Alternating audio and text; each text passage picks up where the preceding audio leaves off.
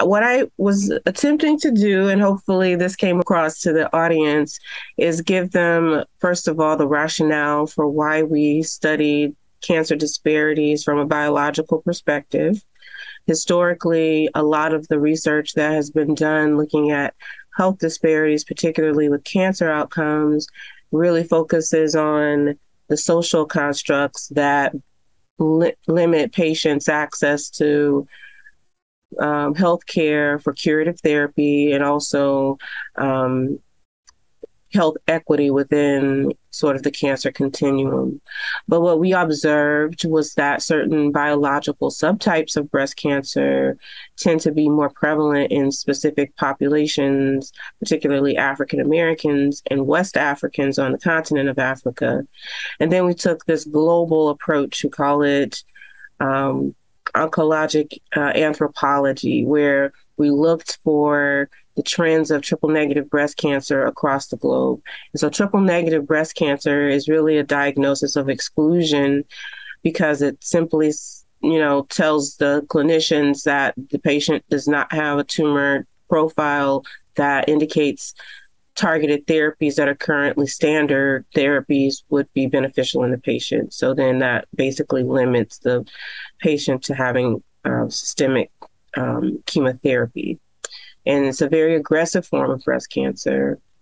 And in Black women, it's actually twice as likely to be the diagnosis that they're given, and it's an earlier onset breast cancer. So most cancers are later in life, but triple negatives tend to be, premenopausal.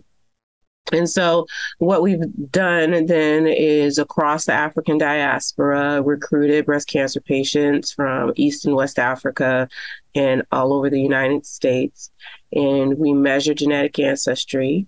And we found that West African ancestry was associated with the likelihood of being triple negative. So it matches the epidemiological observation. But the unique part to measuring this ancestry is that it no longer gives a singular cause being a social factor. So, for instance, epidemiological researchers theorized that triple negative was more prominent because of environmental exposures in this population. But all over the world, regardless of what environment, people of African descent live in, we still see a higher rate of triple negative. So I walk them through that process and even introduce specific genes and gene signatures that were associated with genetic ancestry. And specifically, we see a unique immune response in these tumors of women across the African diaspora. And so I gave a sort of a picture of what the immune response was. It's more of an immunosuppressive environment in those tumors, which actually, while it's not a good thing for the patient, we want a, immune response that your body is helping to fight the tumor in an immune suppressive environment. That means your immune system is not being successful with fighting the cancer.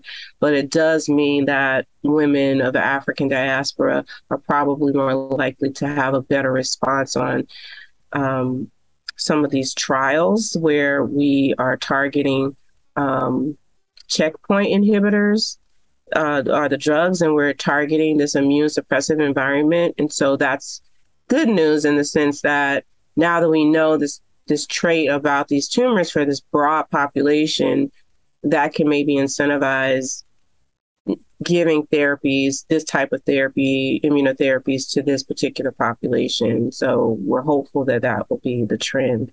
And then I ended with the fact that some of the genes that we found were still associated more with self-reported race and not ancestry.